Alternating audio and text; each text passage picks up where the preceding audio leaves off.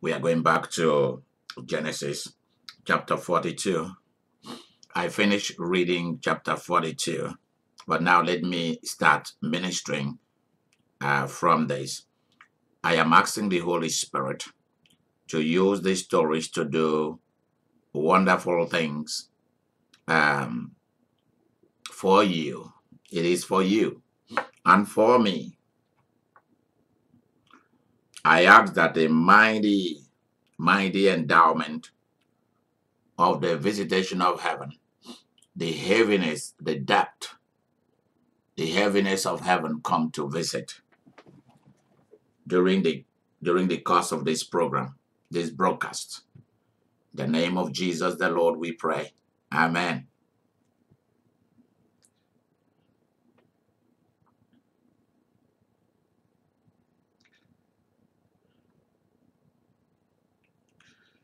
Now we are at verse number 7 of Genesis chapter 42. We've been really making progress in reading the scriptures, word by word, verse by verse, phrase by phrase.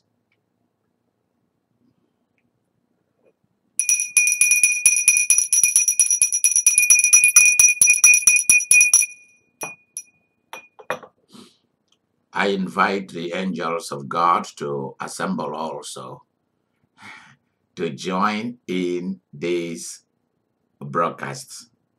I also enjoy the citizens of heaven to join.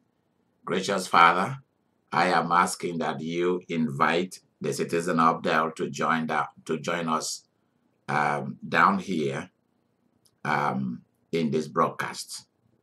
And Lord, I ask that I really want to thank you for sharing your heart with me. Jesus, I want to thank you for responding to the prayer that I prayed many days ago concerning your heart and that you've shared it with me. Lord, thank you for it. Amen.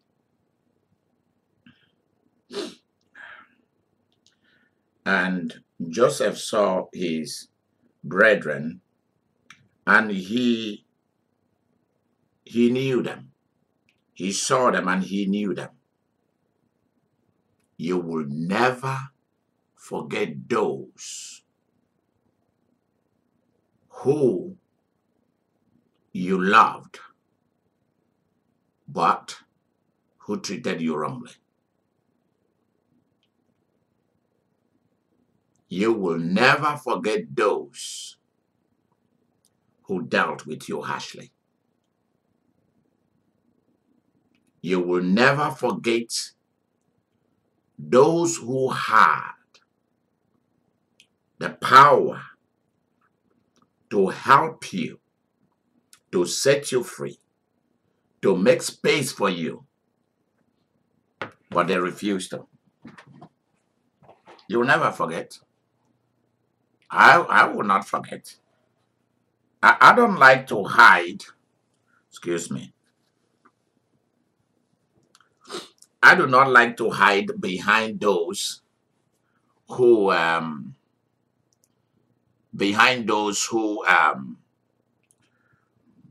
would like to pretend like nothing really happened. It's all right. It's okay. Everything is fine.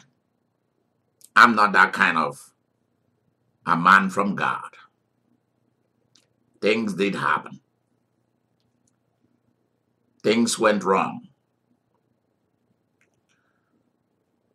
Those who lied against you, who accused you,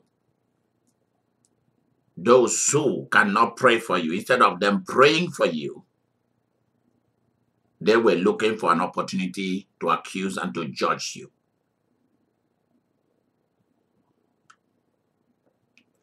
And finally, you have made it into your place of the fulfillment of your destiny. Not just for yourself, but also for the family that rejected you. a nation that didn't want you.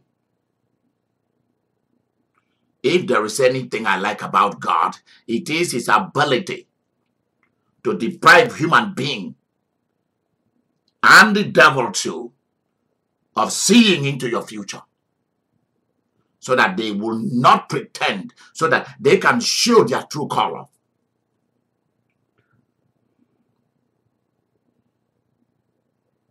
Joseph recognized his brethren when they came, and they bowed before him.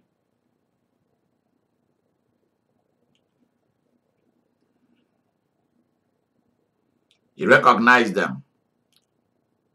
Why? He was a changed man, brilliant man, a gentleman, a high priest of Egypt.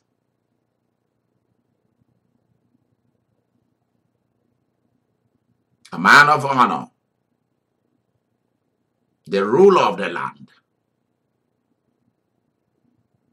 the very symbol of Pharaoh. Power, opulence, dignity, honor. And still, in spite of all of that, he was still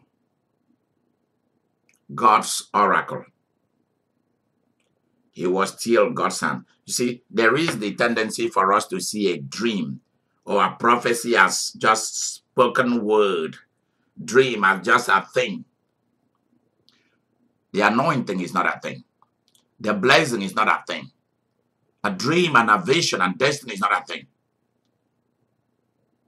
A prophecy is not a thing. A destiny is not a thing. It's about a life.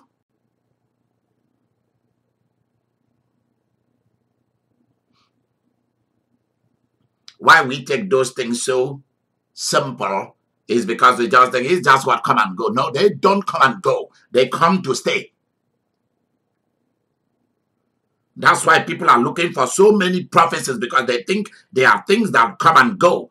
They don't come and go. They come and stay.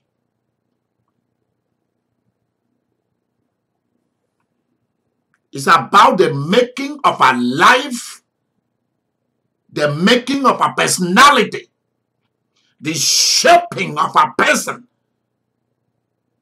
the formation of a nation.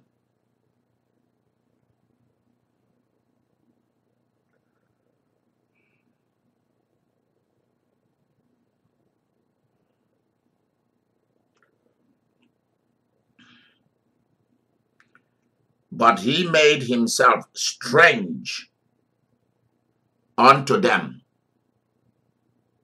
He made himself strange unto them.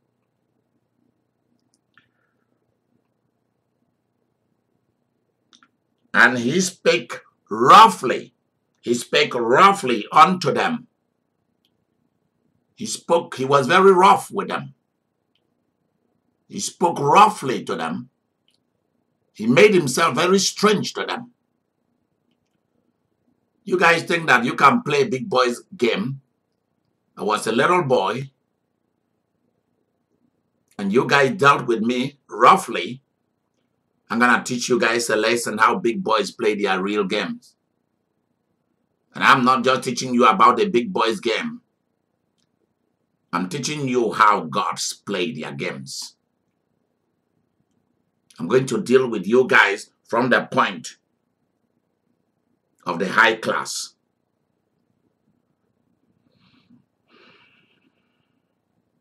Because you guys thought that because my mother Rachel is dead, who was the power of the family, the boss of the family, and so you are taking it out on me? That's what Joseph was saying. I'm going to teach you guys a lesson before, if possible, I accept you guys into my life and put you guys far away from me also. Let me tell you,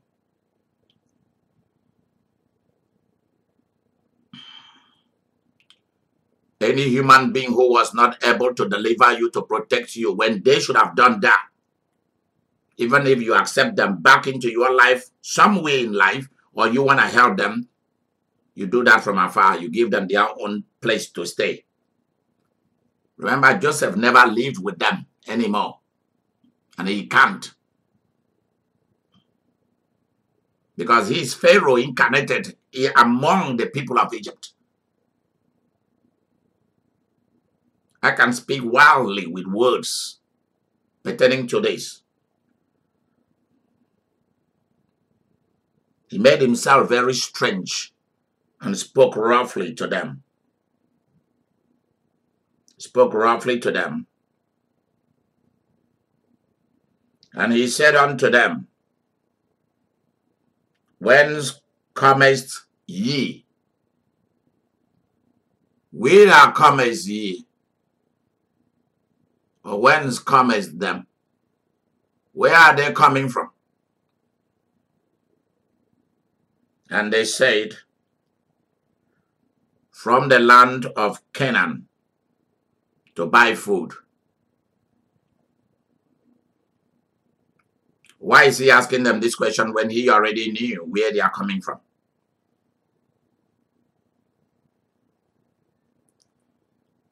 This is exactly what I call the drama of God, or the drama of the gods, or the dramas of angels or spirits. This is how they behave. At any time you encounter God, at any time you encounter his angels, anytime you encountered the supernatural, the spirit world, we are spirits. Part of the mystery of how the game is done is, even though you know something, you pretend like you don't know it. And let the other person reveal themselves clearly and properly for you to be sure, even though you know it. Come, let us reason together, says the Lord in Isaiah. Isaiah said so. Does it mean the Lord doesn't know everything about you? Why is he asking you to pray? Does it mean he doesn't know everything you need? Your word must be heard.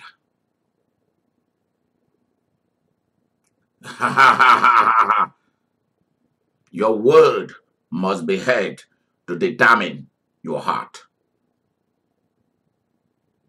For what you believe must be constructed with words, and words are not things. Words are living things. Remember, Jesus, risen from the dead, behaved like though he was a gardener. And he was asking Mary, his dear friend, a woman that he loved intensely and passionately, that he will do anything for that woman for good.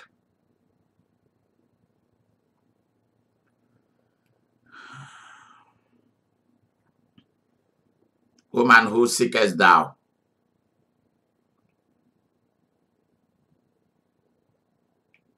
Cleopas and his friend on the day of the resurrection, on the Easter, were talking among themselves, and Jesus walked and joined them, a total stranger, and asked them what they are discussing as though he didn't know already. He did.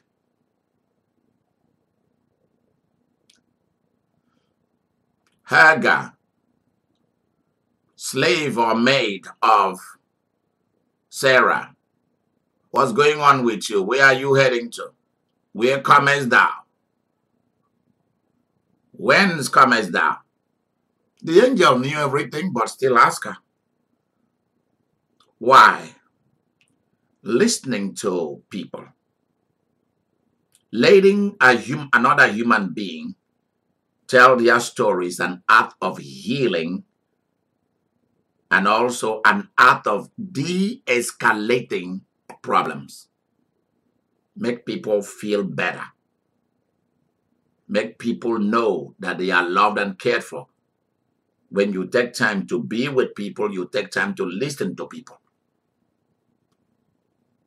I learned that from how God and his angels respond to humans.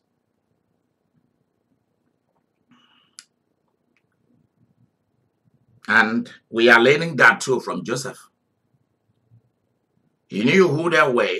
He did not charge at them and start accusing them of what they did against him or throw them in prison and ask for them to be assassinated.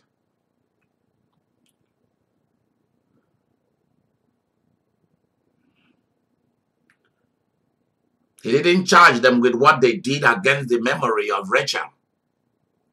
Because let me tell you, behind the story of Joseph is a vengeance against Rachel by the 10 children of Jacob.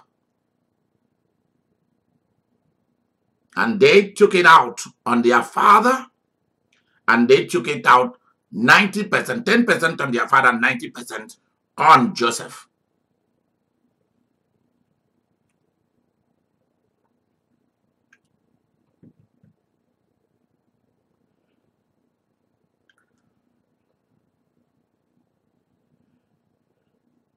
They have declared their intention while they are here, and Joseph knew. And remember, at this time, Joseph is completely an Egyptian. Zaphnath-Paaneah,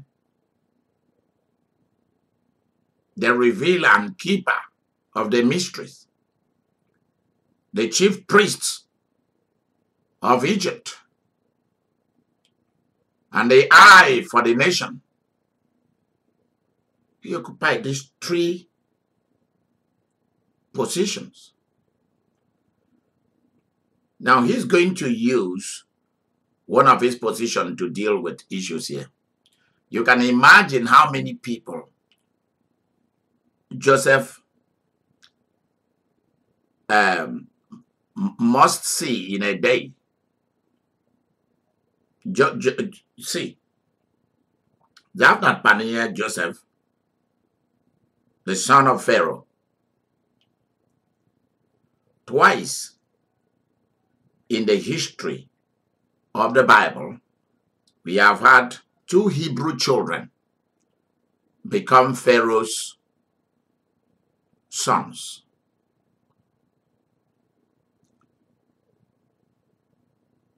Joseph and Moses.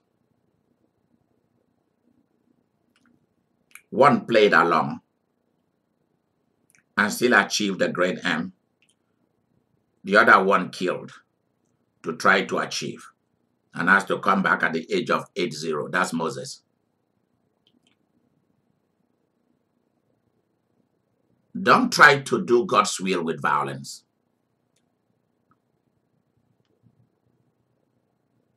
Because it's not going to work.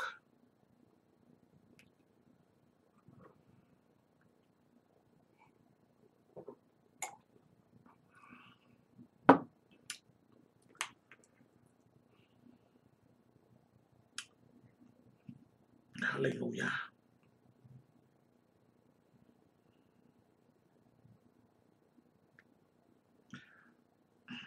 Look at the next verse, verse number 8. And Joseph knew his brethren. He knew his brethren, but they knew not him. Because at this point of time, Joseph is an Egyptian. Completely an Egyptian. He can speak Hebrew because that's his language, but he let it go. He can speak different languages. One of the things that you have to know about Joseph occupying this position in Egypt is this.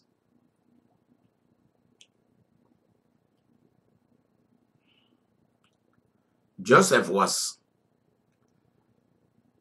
like you see, when people come to Egypt to do business, diplomats, ambassadors, executive officers of other nations.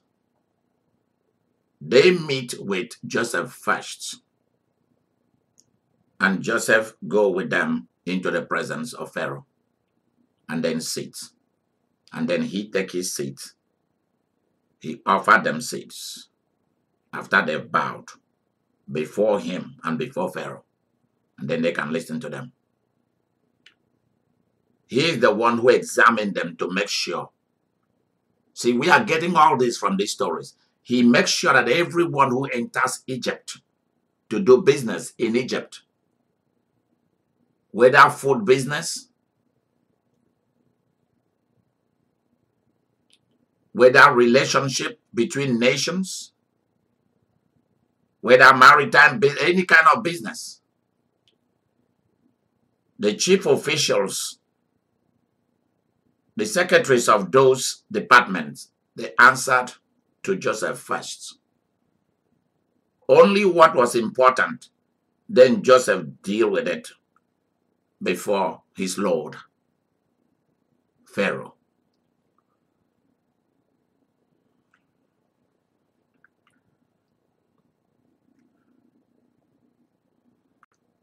And so since these people were from a different nation, from a different territory, they have to meet with him. They have to meet with him. And he has to interview each of these people. This is a very serious job. Custom and excise, he did it. I mean, there were people there to work with him, but he's able to pick people out and talk to them. He had a sharp eagle's eyes to determine, because Joseph had the Spirit of God and also had professional skills. Bring people out, interview them, make sure that they are not enemies. So he put his brothers through this process that he does also. So don't get the Bible wrong that he was doing this in order to revenge or in order to hit back at his brothers at this time because he had the power. No. That was part of it, but it also came out of his professional skill of being the one that interviews people who come into Egypt. If there is something suspicious about individual or groups of families, they report it to Joseph, who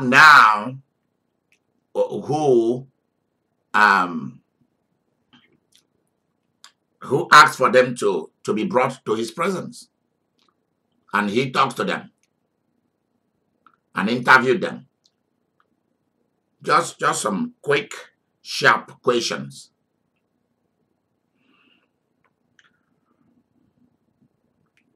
And Joseph remembered the dreams which he dreamed of them.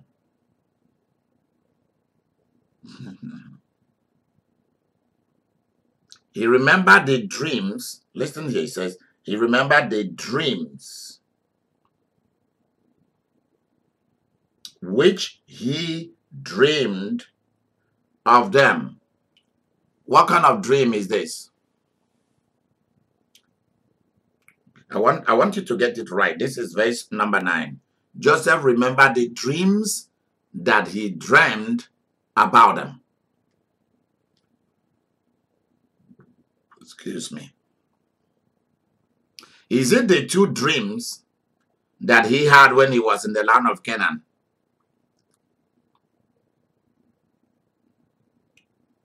Of the 11 stars bowing down before him? That's part of it.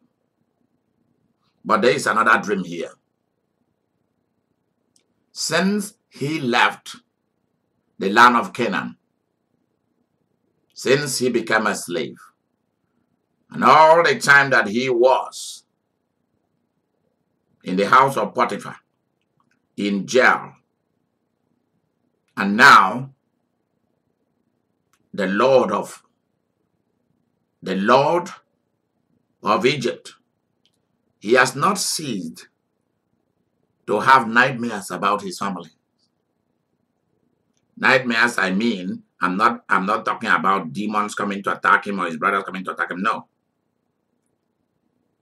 Of course, he had nightmares about what his brothers did to him. It played back in him. But he also had dreams about the good times he had with them when he was a little boy growing up. When all this problem did not occur between them and him. It wasn't him and them, it was them versus him. He didn't have anything against them. They were the one who were retaliating based on what they thought Rachel did against them. See, certain things played behind the scene, and you don't see it.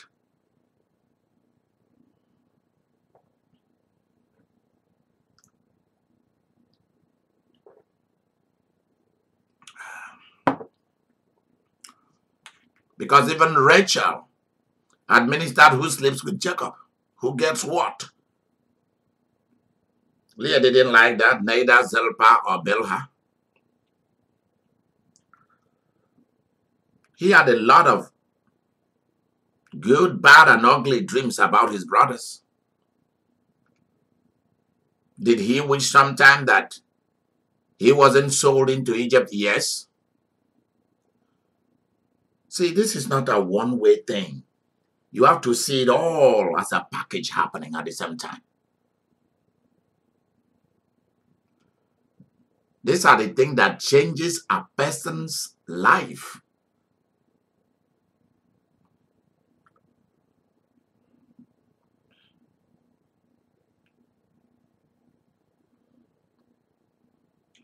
He used to have, it tells us here in verse 9 that he used to have dreams concerning his brothers. Not just about what they did against him, but also the good times. He remembered. And this is what he said to them. Ye are spies. Ye are spies. He's now talking to them on his official capacity as the one that makes sure that those who come into Egypt do not come and scout out the land.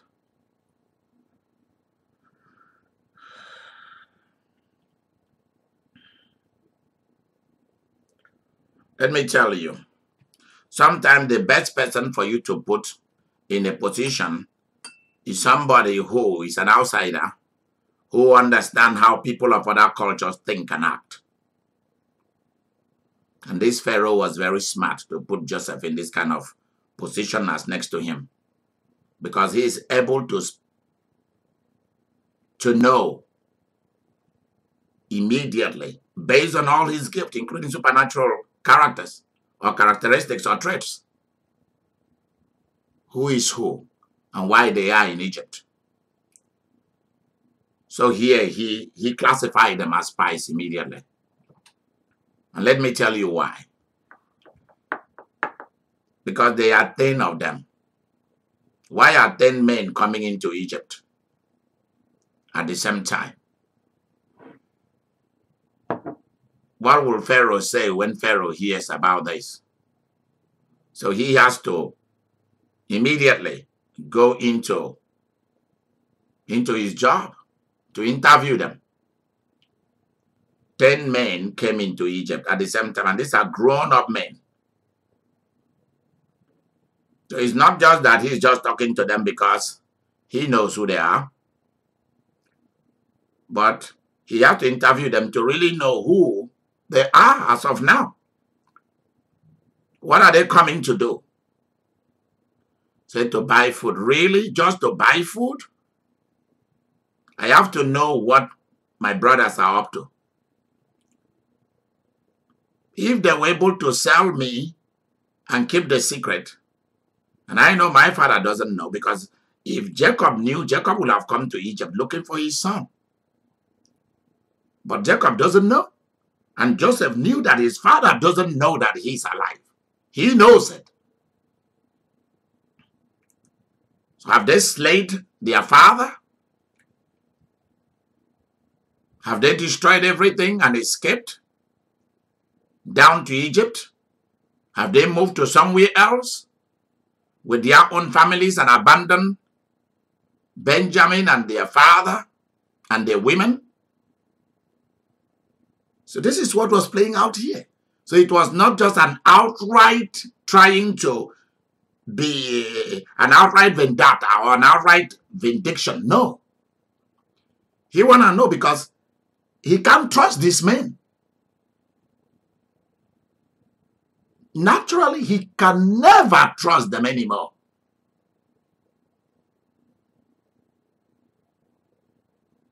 Because they've proven the kind of spirit that they have, that they can do something evil and conceal it.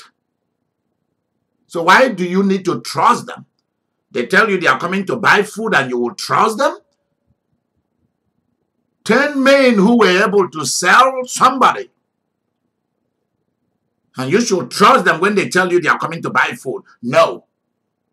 Find out whether they've killed their father, his father. Find out whether they've killed his only surviving brother, Benjamin, or whether they've destroyed and raped the women of the family, because these are hostile beings. Some of them are beasts without brains, without conscience. They were born into wealth, so they took life easy. Their mother was able to give birth. Boom, boom, boom. Joseph's mother, Rachel, wasn't. And took comfort in exercising power and administering wealth. They didn't like it. And Rachel said to them, to hell with you all, whether you like it or not, I'm boss.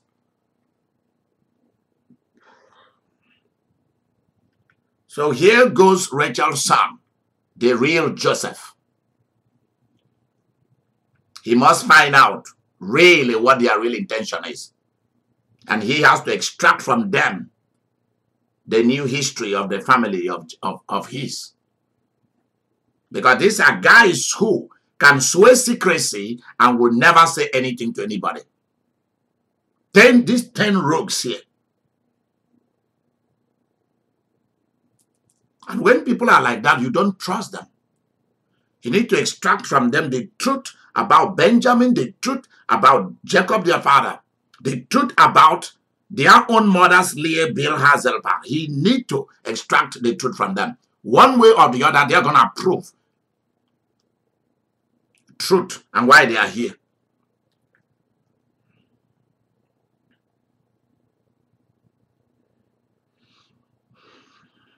Ye are spies. Ye are spies.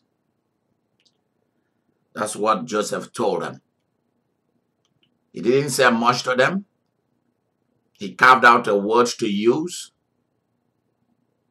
And this words that only high officials can pronounce. Ye are spies. You're going to prove that you are no spies.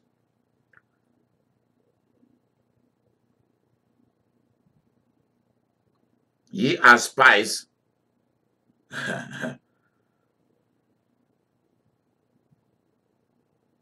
To see the nakedness of the land. That's why ye are come. That's what he told them. You come to find out the weakness of Egypt, so that you come to fight against Egypt, maybe with the enemies of Egypt. If not, why are 10 of you here? Can't just 5 of you come here to buy food, or 3? Why come all of you at one time? You have bad intention. Verse number 10. And they said unto him, Nay, that is, no, my Lord, but we are here to buy food. To buy food. Are thy servants come? We come here. See, now they are using 2 names for him. In fact, 3. They call him governor of the land, lord of the land, and they make themselves his servants. We are your servants. These are the same people who would never say that many years ago. And now they bow before him. They can't even look up to talk to him. They have to bow down to the ground and plead for their life, because now they know that they are in trouble.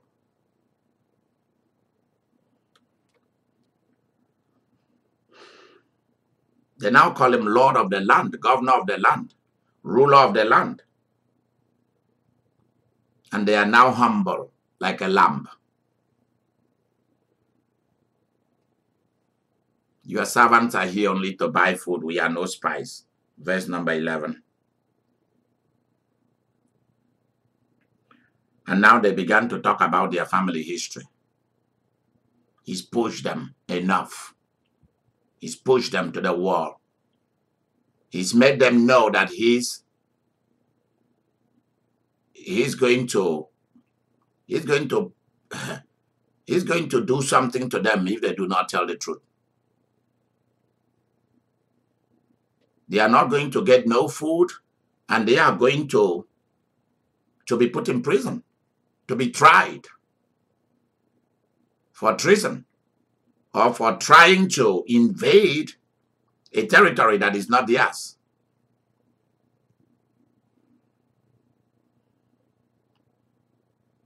And now they spoke up. We are all one man's sons. We are true men, shall we say. They are now trying to say that they are people of truth and people of honor. No, they are not people of honor. They are not people of truth. You can't trust them. Now they are speaking for themselves that we are true men. We are people who speak the truth. Thy servant are no spies. What we have told you is the truth. We only come to buy food. No, I will not trust you guys. Never in my lifetime will I.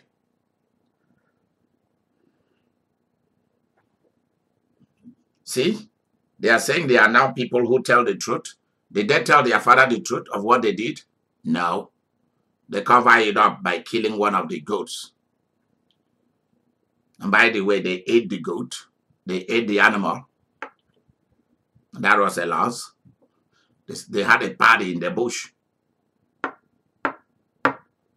and came back to pretend that like Joseph is dead.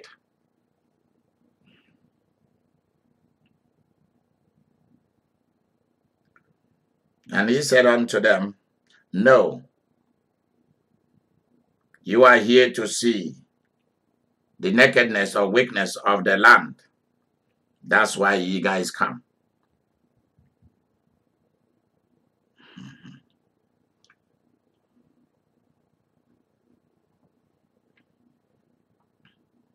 Verse number 13, and they said, thy servants, now they are his servants. Thy servants are 12 brethren, the sons of one man, in the land of Canaan. They are now talking about his father. He's now getting the news, because all this time they were not talking. He's now getting the news about his father, and he's listening. The sons of one man in the land of Canaan said there are 12 brothers. Let's see. Yeah, we are 12 brethren. 12 brothers. Ah, so they still remembered me. That's what he's shaking his head. So they still remembered me. I'm included in that 12. The son of one man in the land of Canaan. And behold, let's see this in the land of Canaan. The sons of one man in the land of Canaan. Okay, that is true. And behold, the youngest is this day with our father. Now he knew Benjamin is safe. Their father is safe, and Benjamin is with their father.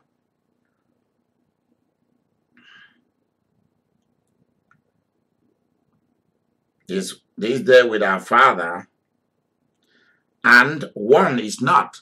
That is, one is dead, which is him standing before them.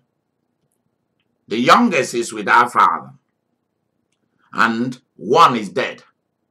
Ah, really? One is dead.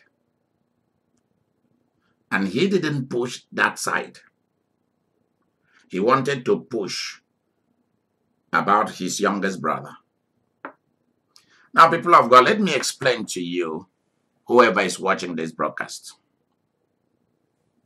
Why was Jacob very interested in bringing Joseph and Benjamin very close to himself? Why? Why did Jacob take interest in bringing Joseph and Benjamin very close to his heart?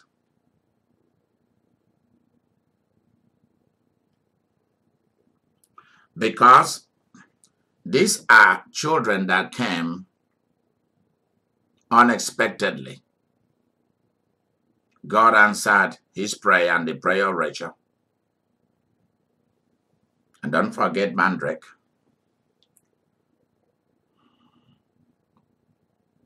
And these two kids came. They are the only kids that this woman who said if she doesn't have children, she's going to kill herself.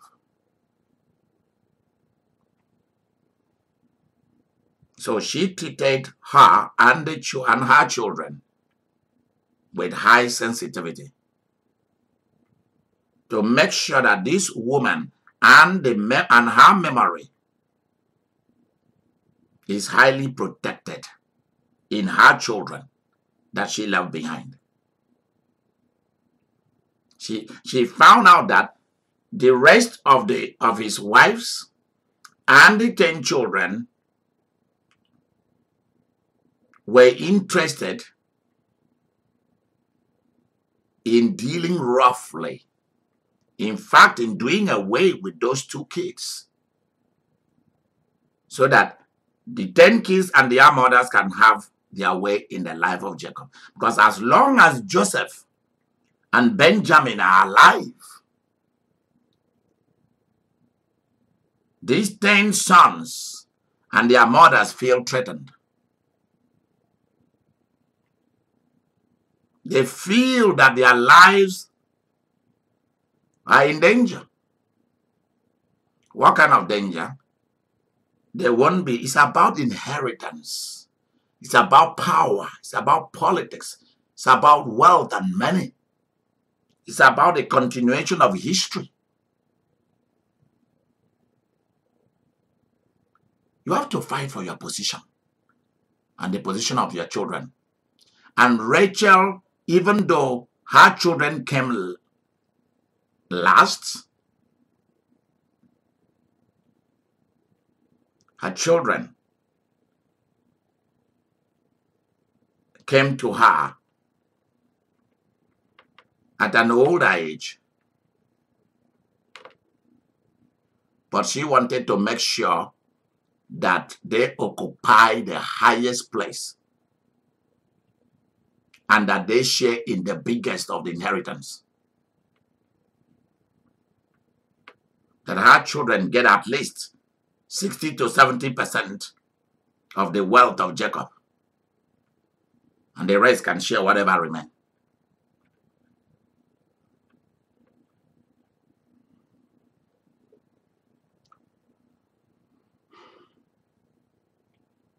That's what he wanted. That's what she wanted. And they knew that Jacob would give the biggest shares to Joseph and to Benjamin because of what was discussed between him and the relationship between him and Rachel, which was the top of the line. That's where his heart is. Where his heart is, that's where his wealth gonna go and his love gonna go. So even if this woman was dead, he has to keep that covenant with her, even in death. So I want you to begin to get what is playing out here. And these other kids and their mother knows it. And now Rachel is gone, so they will make sure that these two kids too are gone.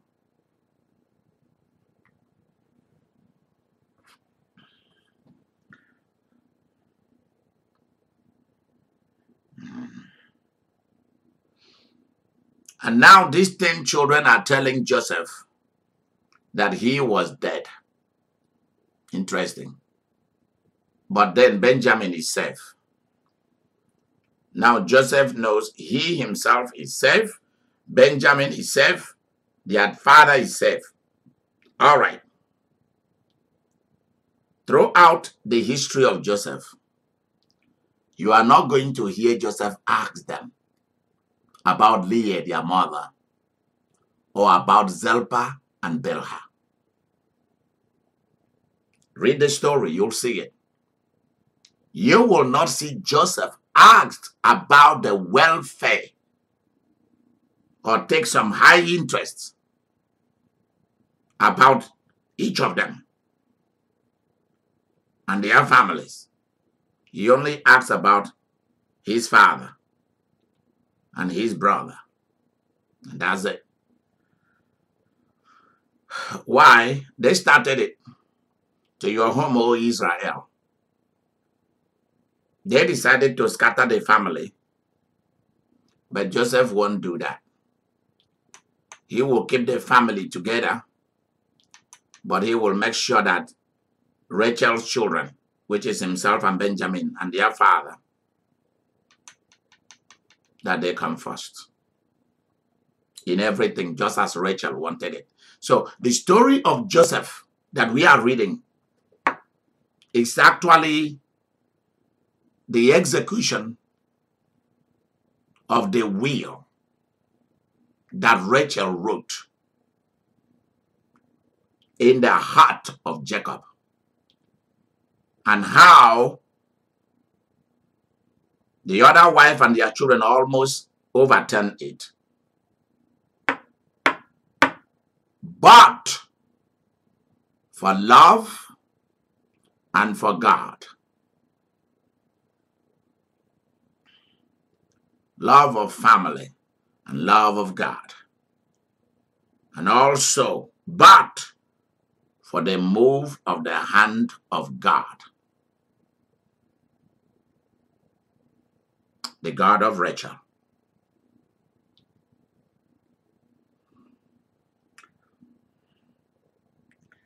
Verse number 14. And Joseph said unto them, that is it, that I spake unto you, saying, you are spies. He said, because of what you've just said, you were 12. One died. The youngest is with your father. I now see. So you guys are on a quest to conquer some territories. You guys are willing and ready to join our enemies to fight us. So you have a large family.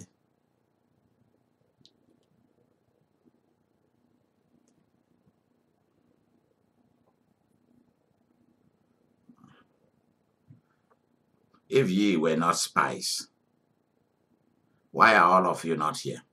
Why is the youngest one not here?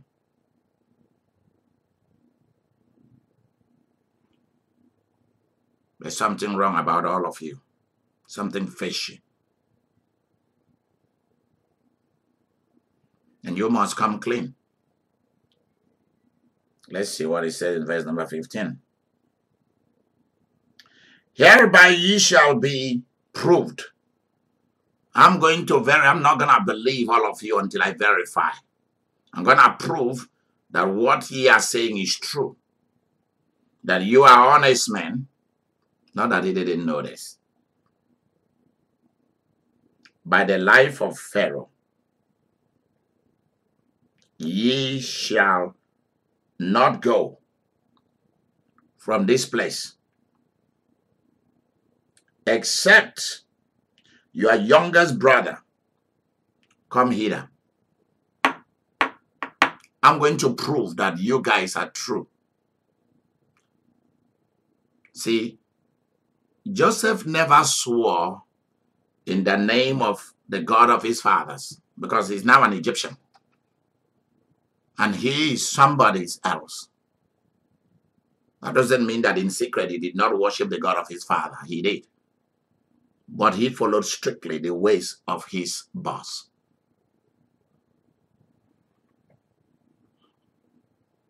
Until you entered into the life of class, then you understand this kind of situation.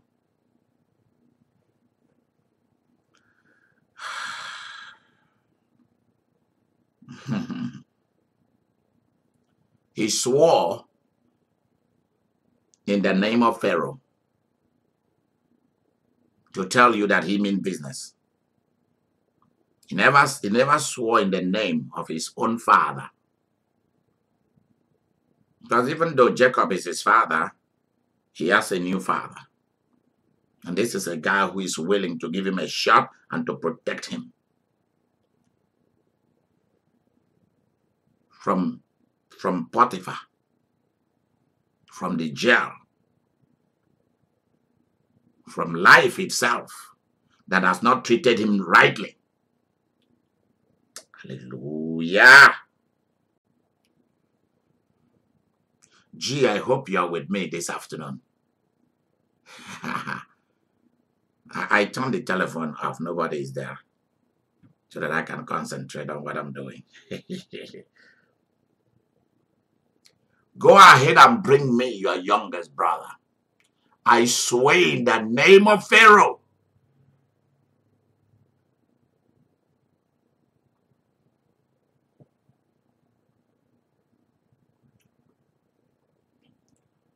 By the life of Pharaoh. That's how he swore.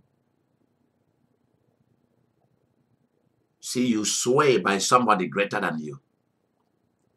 And for him, okay, let me explain something that you need to know. Even though the God who spoke to Abraham, his great-grandfather, Isaac, his grandfather, and Jacob, his father, is God. But at this moment and time in his life, and throughout his lifetime,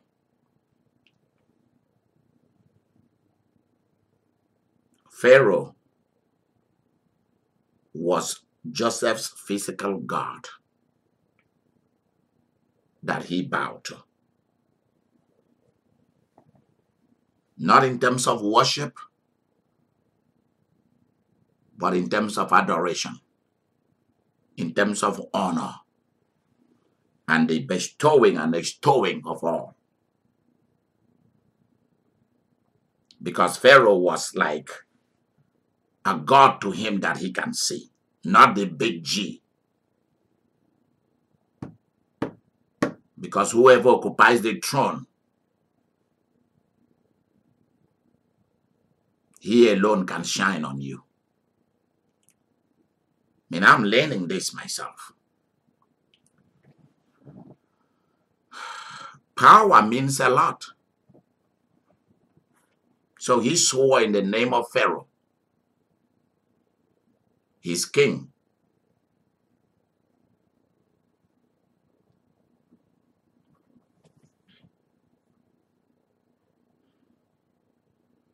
You guys are not living here. I swear by the life that I have in Pharaoh. That's what it meant. Let me tell you what it meant when he said, by the life of Pharaoh. It means he has life in as much as has been given to him by Pharaoh. That's what we call complete 100% loyalty. He's telling them, even I myself have no life except the life Pharaoh has given to me. And by that life, by Pharaoh, I swear, you are not leaving this place until you bring your youngest brother. You must prove who you are. You must identify yourself thoroughly before me. You must be cleared up. Your being cleared is pending until you satisfy all the documents needed. This is a nation protocol. That's what he was following. And it was not just to his brothers that he did it. It was to everyone who come must be verified. They must be put through the machine of security.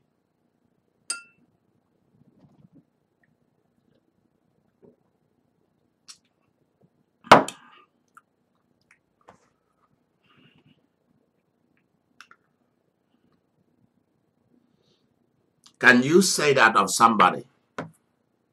Can you say that?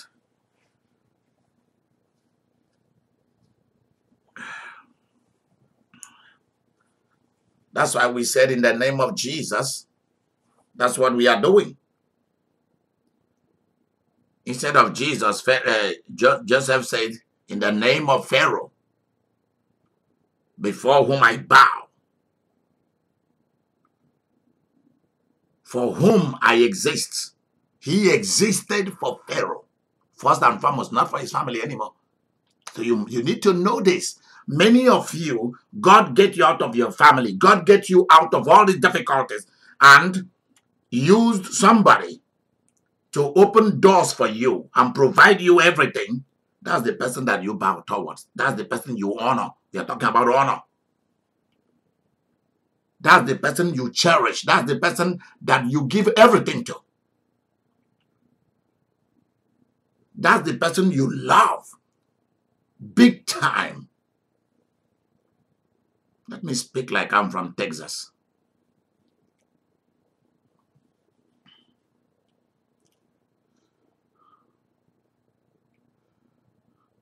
You cannot go through Belly Welly University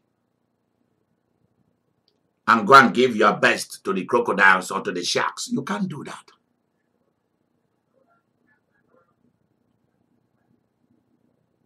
Hallelujah.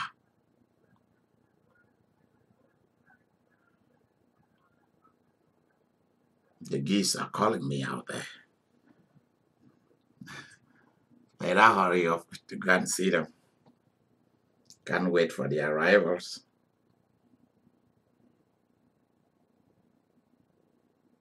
In your lifetime, there should be one person to whom you owe your life. It's not enough to say you owe your life to God. It's already established. But where is the human being that God used to make that happen for you? Who continuously is pouring out the best towards you. That's why Sarah called Abraham Lord, and Abraham called Sarah boss. Same thing happened between Isaac and Rebekah. Same thing happened between Rachel, Bilhah, Zilpah, Leah. I think I should be like this. Between Rachel, Leah, Bilhah, and Zilpah. I think that's how it should go.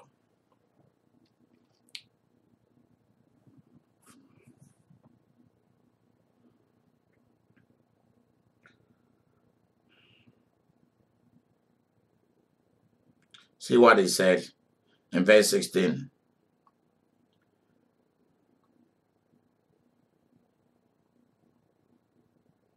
Send one of you and let Let him fetch your brother, that is Benjamin, and ye shall be kept in prison. One of you is going to bring your youngest brother. The rest of you are going to stay in prison.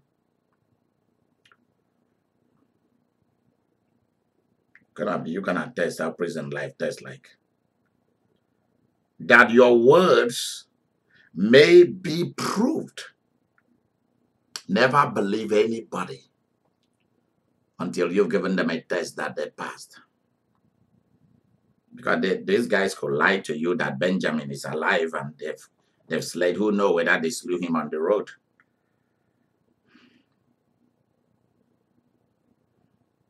Whether there be any truth in you.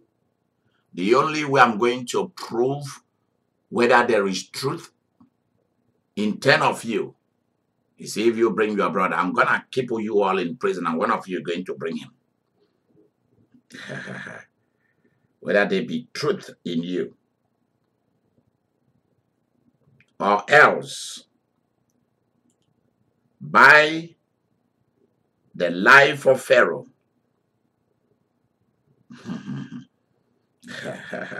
surely ye are spies and ye know how we treat spies.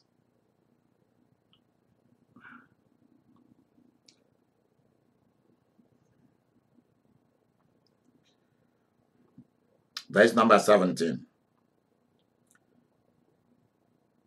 And he put them all together into what?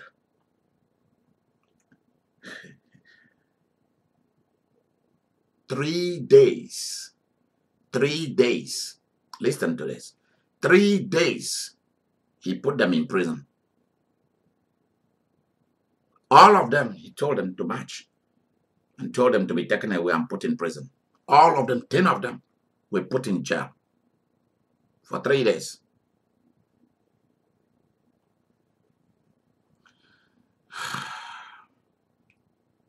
You must put people away so that they can begin to think. Because all this time, they believe they've killed him. Who knows what they've done to Benjamin? Who knows what they have done? He saw their rascality, their carelessness, and their rivalries. So for the first time, he's going to put all of them, since they are used to sitting together and planning and plotting together, he's going to put them there and let them sort themselves out. And in prison, he's going to ask the guards to deal with them severely and listen in to what they're saying, to their pains. He put them there for 3 days. They thought that they would just come to Egypt and buy food and just leave. Now it's turning out to be a nightmare, a disaster of the highest form. They are all in trouble.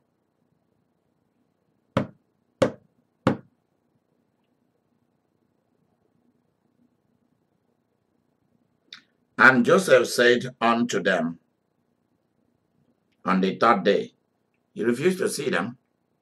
He abandoned them for 3 days.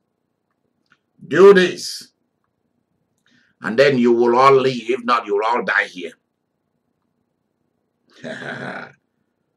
I am doing what I'm doing right now because I fear God. And they understand that language. I am doing what I'm doing because I fear God. Talks about the hell.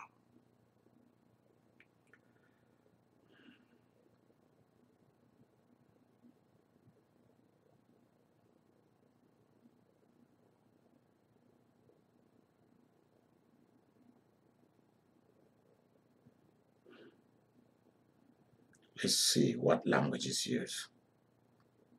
Elohim, God.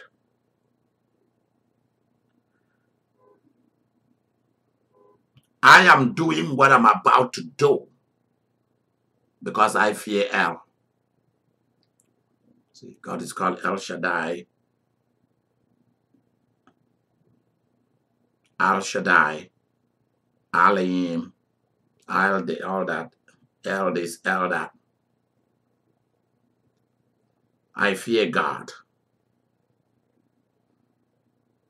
That's a common name for the supreme God within the territory. Far and near, they understood the supreme God. I'm about what I'm about to do to all of you 10 because I fear God.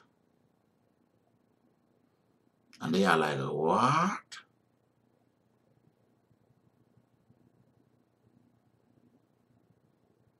Look at this. Verse number 19.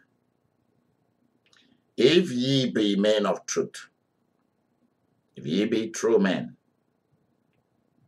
let one of you, one of your brethren, be bound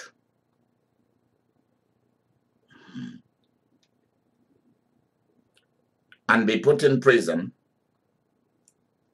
and 9 of you return. Carry corn in order to save your families from famine. Carry corn for the famine of your houses. Return back each of you to your houses. One of you is going to be put in prison until you bring your youngest brother.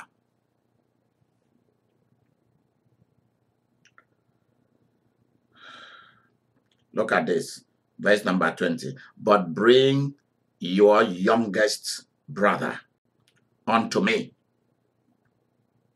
so shall your word be verified.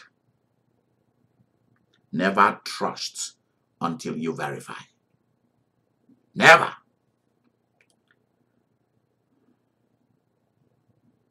That's how I'm going to verify that you guys are truthful people and that you are not spies. And ye shall not die. And they did so. He threatened them with death, that he's going to kill them. He'll make sure they are all hanged or rot in the prison. All of them. And that he's telling them, if not, do not come back. Do not come back to Egypt. And one of you will stay here and die here.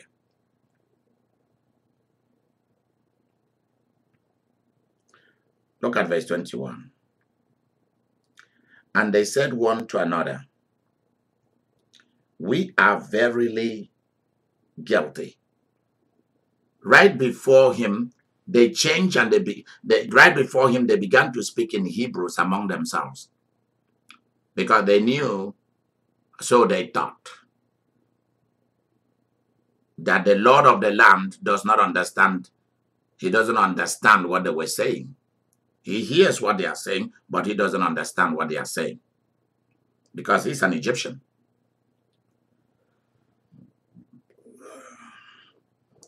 And they began to talk among themselves. We came to buy food. We are accused of being spies. This man has talked about us being spies many times. What is it that he sees in us that make us to be spies? Make us to be bad people? And not only that, he has put us in jail for 3 days. We've never been to jail before. There's something wrong here. Our sins is finding us out. There's something we've done that is terrible. The past is catching up with us. And of course it will. Everyone who've done you evil, the evil they did to you is going to catch up with them also. And it will be fierce. They began to say with one another, to one another, we are verily They began to swear to each other that they are guilty concerning our brother. They didn't call his name. They said concerning our brother, in that we saw the anguish of his soul. Now they are talking about, now we can gain insight into what was happening when they removed the coat of many colors, when they tore it off the back of Joseph, and when they put him in the pit, and when they removed him from the pit and they sold him to the Ishmaelite Midianites.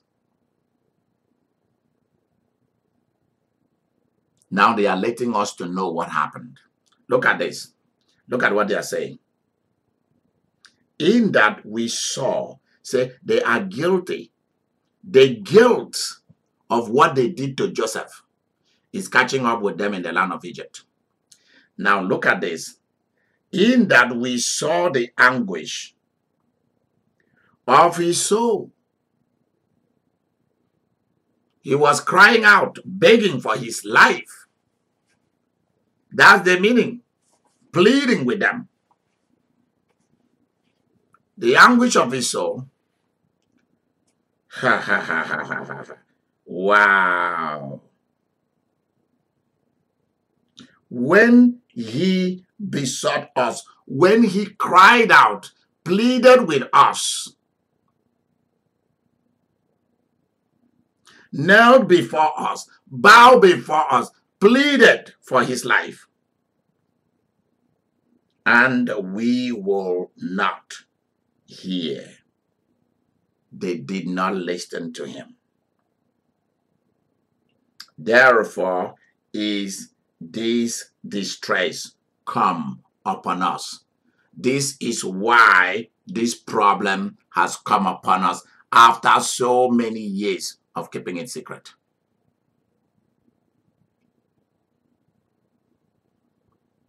See? Because why would this, they gave what was happening to them, they gave it. Now, let me tell you something. When certain things is happening to you when they should not happen and there is no reason why it should happen, I want you to think twice. What have you done wrong? Or are you with the wrong person? Are you in the wrong place? Were there things that happened in the past that you did wrong? Is there somebody you did terrible wrongs to? Because it's going to come back. It's coming back to deal with you. They knew it very quickly that this is why. And they didn't know that they were face to face with the person that they sold. And this is what they were saying among themselves openly. Okay, what's the meaning of this? They were now blaming each other. They were now blaming each other for what they did to Joseph. For the first time, their nose was being rubbed with salt and pepper. And they start blaming each other. They start throwing the blaming game. That's the meaning of this verse. That's verse number 21. They started blaming each other. I told you guys not to sell him. You guys wanted it. This one said, it wasn't me. It wasn't me. It's something of many years ago. I can't even remember how it all came. You shut up. You were the one who instigated that we sell him. Judah, you did it. Are you not supposed to be our older brother? Reuben, you did. Where were you when we were planning to do it? We were also we were stubborn, we were naive, we were also young men also. So where were two of you? Where were you, Simeon? And Simeon said, really? Really? Was it not you, the sons of Bilhah and Zilpah, that started the fight against Joseph? Because he complained about you to daddy. Was it not two of you that came to come and inspire us to do it? Oh no, it wasn't us. It was, they started fighting among themselves. They started quarreling and blaming each other for what they did. Was it not you who said that we should keep it secret? Wasn't you? Was it not you who said we should use your goat because daddy did not know? Were we not keeping some animals for ourselves? And Joseph was standing there listening. He was, as though he wasn't hearing them, and they were quarreling among themselves. Look at verse 22. Let me tell you, witches are going to talk. Evil people in your family, finally they will talk. Whether before they leave or before they die, they are going to talk. They will reveal themselves, verse 22. And look at what Reuben said. It's always Reuben who come to quench the quarrel. Judah always give them the reason not to shed blood, but to go ahead and sell. Somebody do something evil. Reuben will try to play the big boy, but when it's time to execute policy, he will not be there. And Reuben answered them all and said, shut up. Did I not tell you all? Spake I not unto you all, saying, do not sin against the child. Did I not tell you all not to sin against that child and not to sell him? Did I not tell you not to kill him? Did I not tell you not to sin against that boy?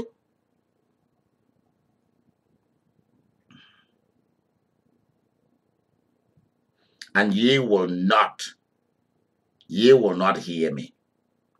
Therefore, behold, also his blood is required. If he got killed, his blood is crying out against us. The ghost, let me tell you what they were saying. The ghost of, we smell the ghost of Joseph in this land. This tell us one thing, that Joseph died in this land. What we are suffering now tells me, Reuben, and I'm telling all of you to shut up, that Joseph died in this land, and his ghost is haunting us, is following us. The quicker we can satisfy this guy and leave this place, the better. If not, we will keep having bad luck upon bad luck, misfortunes upon misfortune. We've never had it. Excuse me. The ghost of Joseph is following us and is against us. If we make it back in peace, back to the land of Canaan, thank God. Something is terribly wrong. His blood is following us. We cannot escape this. And I told all of you not to do it. You went ahead. You did it. Oh, shikendele balakunte. Se balendele kesha bole kontalabasinte. The blame game is being thrown now. And they knew not that Joseph understood them. Joseph was listening, was eavesdropping on them. For he spoke unto them by an interpreter. He didn't speak. All this time that Joseph stuck with them, he never spoke to them directly. He spoke through an interpreter. Because Egypt had officials who worked for Pharaoh and for Joseph now, who spoke every language of the world. They were great diplomats.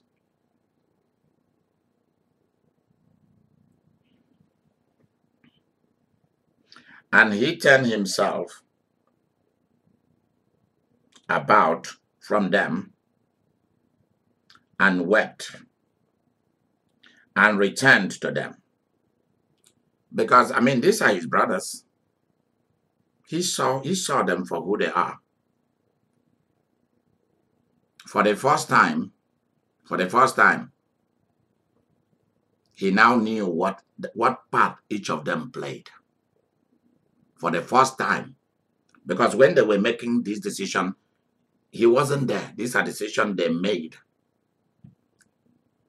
behind his back, and they carried it out. For the first time, he knew Reuben was trying to save his life. That's what broke him down. For the first time, he knew that even among them, there was one of them that really liked him. That liked him. Among the sons of Leah, it dawned on him that they were not all bad people. Everyone in your family are not bad people. You must find out who and who are on your side, but they can do nothing because the majority carries the vote. That Judah didn't want him to be killed, but to be sold. That Reuben didn't want him to be sold or killed, but wanted to deliver him back to his father. He was now hearing the whole thing. Openly in public.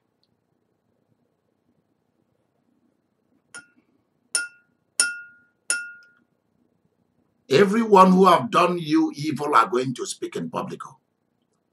They are going to talk.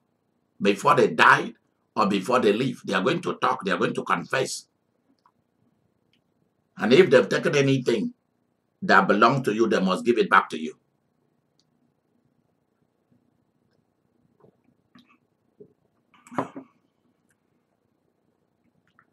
Hallelujah.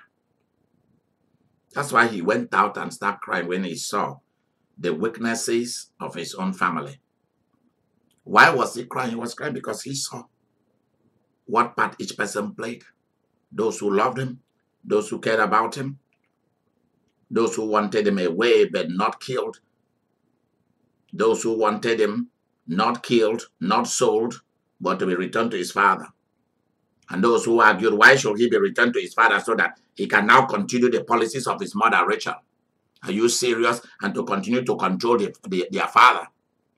He heard it all.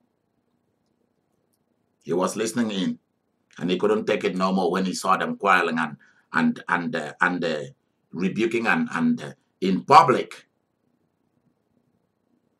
blaming each other. And that's how his family is not. His family is not supposed to look like that. That's why he cried. He cried because his family was a broken family. The family of a prince, Israel. The man that he worshipped, he bowed down before. Worship in terms of honor.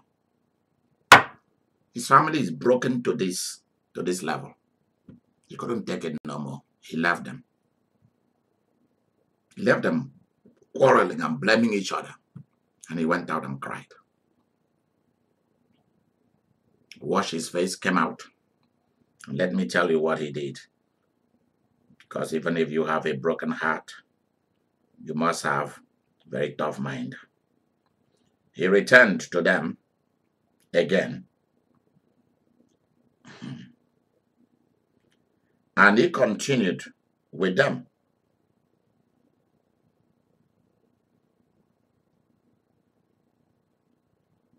He continued with them. He came back, continued listening to them. And then finally he said, enough of whatever you guys are saying. And the interpreter interpreted that that's what Joseph is saying. Enough. Time for business. And he took from them Simeon and bound him before their eyes so that they know already they've spent 3 days in prison. That has softened them. Now they are talking.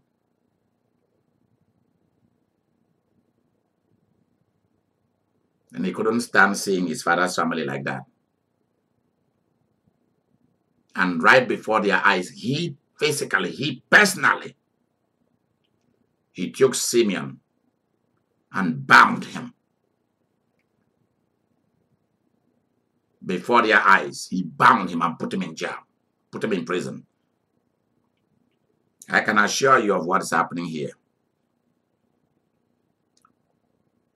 Possibility that it was Simeon who bound him. Simeon who bound him and gave him to the Ishmaelite Midianite. So now he's playing their drama. He's playing the drama of what happened in the land of Canaan. He's playing it out before them all. So that, he says, before their eyes, so that they are like, what? The very guy, we are talking about what happened to Joseph. And right before our eyes, one of us who bound him and gave him over, he bound that very person before their eyes. That really hit home. He didn't take anybody but Simeon. Possibly that it was Simeon who bound Joseph and handed him over. So it is Simeon who must be bound and put in jail.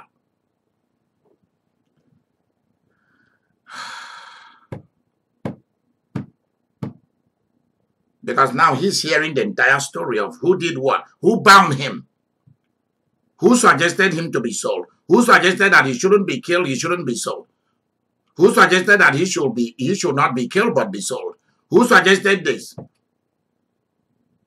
who took him out of the pit, and who bound him and laid him away.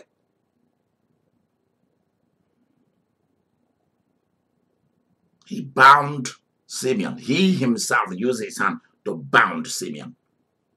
That's really bounding it. Put his hand down like that and bound him with either a rope or a chain or whatever. Bound him severely. And they saw Simeon cry out in pain. An elderly man crying. And he was led away.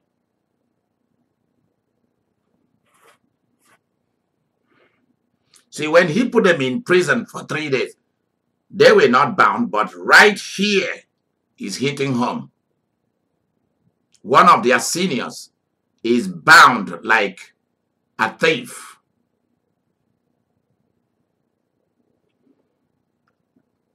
This is interesting. Yeah, and he did it before their very eyes. That is what is interesting. When you hear the word of the Bible, you begin to look at what is the meaning of this. Because before their very eyes, they saw him. They saw him, Joseph, bound. They bound him.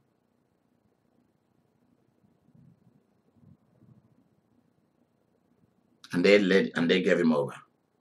And now he's binding Simeon and sending him over.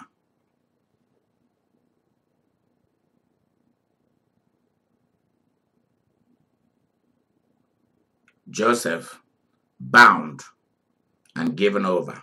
Simeon bound and sent over. Then Joseph commanded. He commanded to do to fill their sacks. Now fill their sacks with corn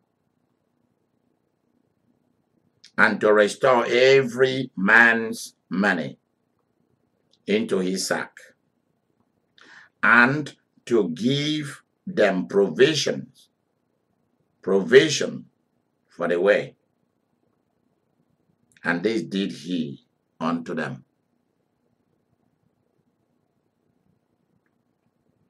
See, the same good boy is still the same good guy. The same good boy is the same good guy. He has not changed. Character and integrity. Love and family. When he saw how broken his father's family was, he wept. But that's not how it's supposed to be.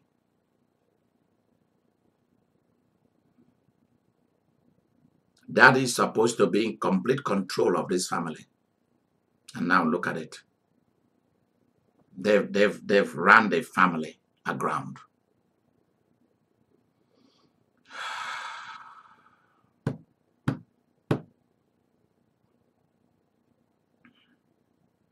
And now his generosity shows up. People of God, you must have that two sides of you. Your generosity, your integrity, and your positive aggressiveness when it is required. They're now getting corn for free. It's not free because he, Joseph, worked for it. He returned their money, put their money back in their sack.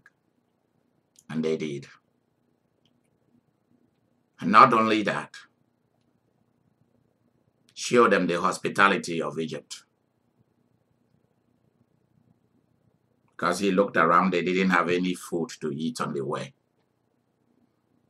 Maybe they are going to stop in a hotel, because we'll see the way hotels on the road as they go, called inn, or where they are to sleep or something, prepare their meal or buy meal, something. They are not going to start cooking corn on the way.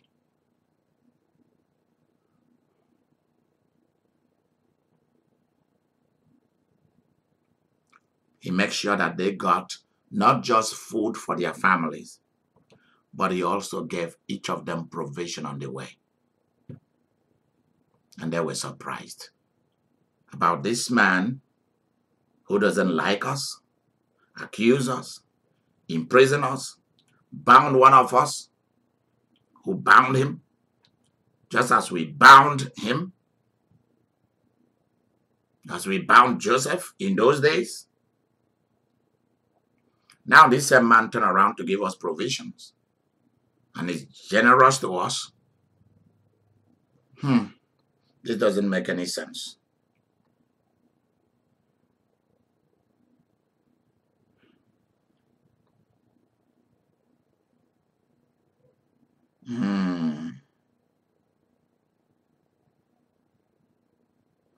And they laid their asses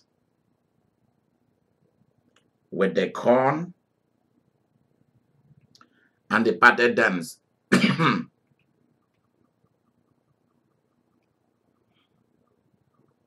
They put all those bags upon bags of corn on the animals, camels and donkeys, and they left the land of Egypt. But Simeon is in prison.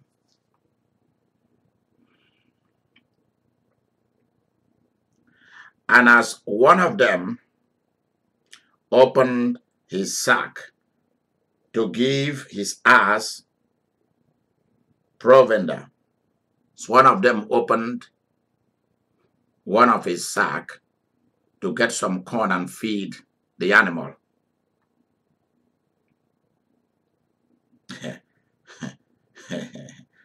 In the inn, they stopped by an inn, by maybe a hotel or a motel or something. They stopped by to feed the animals, maybe to eat and all of that, to rest.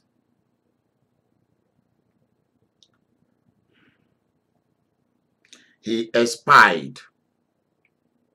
He found out. That's the meaning. He found out his money. He found out his money. For behold, it was in his sack's mouth. It was by the mouth of his sack. Before they tied, the money was right there, so that immediately you open the bag, the money is right there in front of you. It wasn't inside the bag of corn, it was right at the mouth. See, Joseph knew how to play the game here. The Lord of Egypt, he knew. He's putting them in the biggest stress of their lives. They have never seen anything like this. Now they are going to be now accused of coming to Egypt to buy food and stealing their money back. Are you serious? Which means that the door in Egypt will be closed against them from buying food, and they will all die of starvation. What kind of misfortune? What kind of thing is this? What is really happening? See, Joseph set them up so good that there is no way they can escape it. And we cannot go back to it. How can we even explain this kind of thing? Who is against us? Who among us is the traitor? No, all of you are the traitors.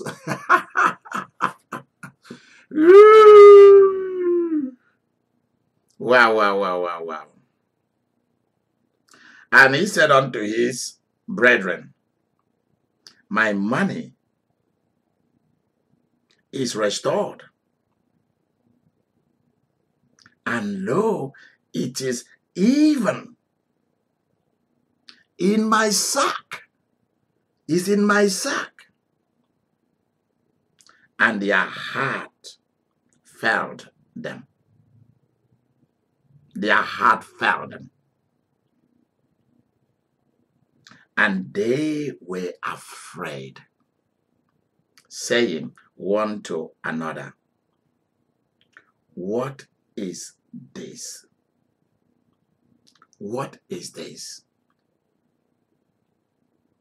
What is this that God had done unto us?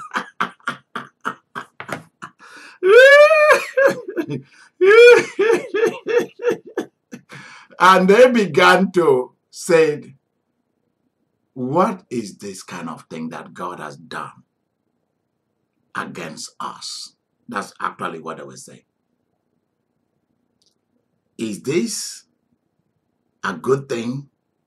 We got our money back. How come? We've heard of miracles that God did for our father, our grandfather, and our great-grandfather. But what do we call this?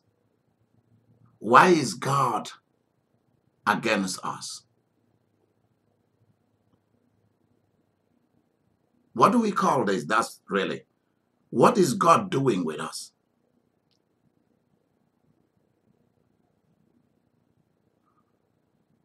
Why is God against us?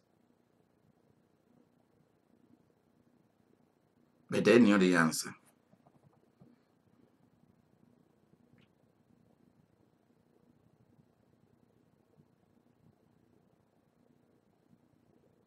What is God doing?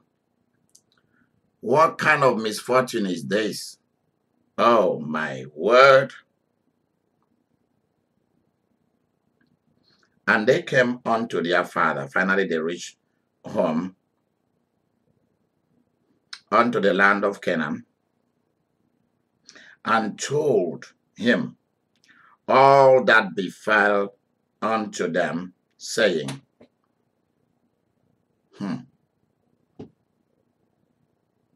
the man who is the Lord of the land, he spake roughly to us and took us as for spies of the country. Look at verse 31. And we said unto him, we are true men.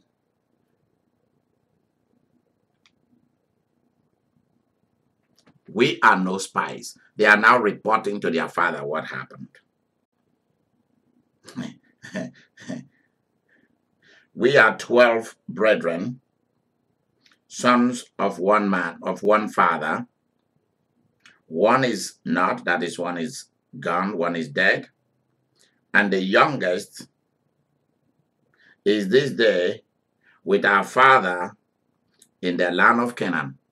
They are telling their father exactly what they told the man to clear themselves. Because now Simeon is not among them. And the man, the Lord of the country, said unto us, hereby shall I know that ye are true men. Leave one of your brethren here. Just leave him here. Leave Simeon here with me. And take food for the famine of your households and be gone. Take food, go. Leave Simeon here. Verse number 34. And bring your youngest brother unto me. Then shall I know that ye are no spies, but that ye are men of truth. So will I deliver unto you your brother. And then only you shall traffic in the land. You shall traffic means you can do business with Egypt. You can come in and buy food and go. You can now traffic in the land. You can do like the rest are doing. They come, they buy food, they go. And their paper is stamped. They are verified. Their status says clear. But now, your status says pending. Question mark on it. And it came to pass, as they emptied their sacks, that behold, every man's bundle of money was in his sack. Oh my God. And when both they and their father saw the bundles of money, they were afraid. Their father must have asked and said, who set you guys up? What is going on here? Do you guys have any explanation? Why did you guys steal your money back? So you guys are determined to kill me and the rest of the family with hunger and death and disgrace. Is this how we all are going to die in the land of Canaan? The land of opportunity and blessing? How do this money come about? What's the explanation for this? And nobody had explanation and they were afraid. And how can we go back to Egypt? What are we going to say to that rough man, that strange Lord of Egypt? That we came and we stole food? Is that what you guys are now doing? Stealing food? Their father was confused, afraid, and sick of them all. And they themselves don't understand what is going on. Remember, they said that God's hand was against them. That's the only way they can say it. And Jacob their father said unto them, me have ye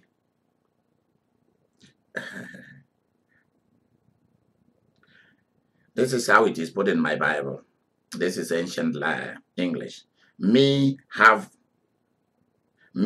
ye bereaved, or you have bereaved me. Me have ye bereaved. of my children. Joseph is dead. Simeon is not in prison. And ye will take Benjamin away. All these things are against me. Something is against me.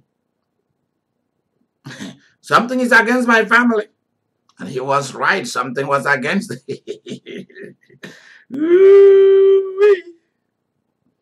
And this is what Reuben said. Remember, Reuben is always the one that said something. Always the one. He is the sinner. Listen to what Reuben said. Reuben always comes forward to prove he's been a spokesman and the power of the family. And Reuben spake unto his father, saying, slay my 2 sons, if I bring him not. Yeah, you have opportunity of bringing Joseph back. You did not bring him back. And now I'm going to give you Benjamin. He said, no. If I do not bring just Benjamin back, slay my 2 sons. Because Reuben had 2 sons by then. Slay them. If I do not bring Benjamin back today, deliver him into my hand, and I will bring him to thee again. That's what he said. And he said, my son shall not go down with you. I'm afraid. For his brother is dead, and he is left alone. He's just the only one from his mother's womb. If mischief, you see his father keep talking about mischief, if misfortune, if death, if something happened to him, something bad happens to him, if mischief befall him,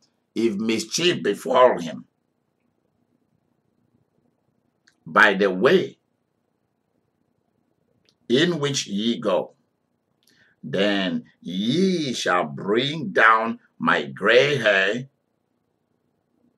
with sorrow to the grave. I will never recover. I'm still trying to recover from Joseph, and now Simeon, and now you are taking Benjamin with you. I will die a very sorrowful man. I'll be heartbroken. I'll have a heart attack. Please don't do this to me. He's pleading with them. Whatever the meaning of all this, stop it.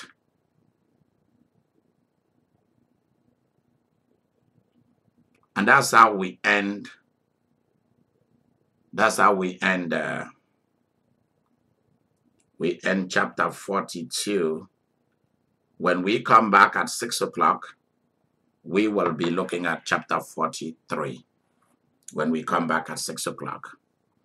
People of God, you see how, you see the various things playing out in the life and family of the prince.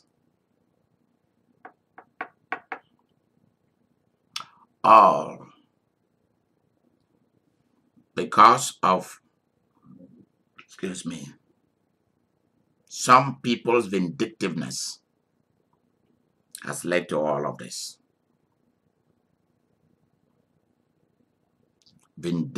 Vindictiveness against the son of Rachel. When you are against love, real love, and the son or daughter of a real love, this is what happens. You will not be able to kill that love, and you will not be able to kill the product of that love, the seed that comes out of that love. Like a river, it will find other paths to greatness. And you guys will be the one paying the price for foolishness. Hatred is not an answer to solving problems. I'll see you at 6 o'clock. This is Idika Mary telling you, the blessing of the Lord maketh rich, and he does not add any sorrow to it. Bye-bye.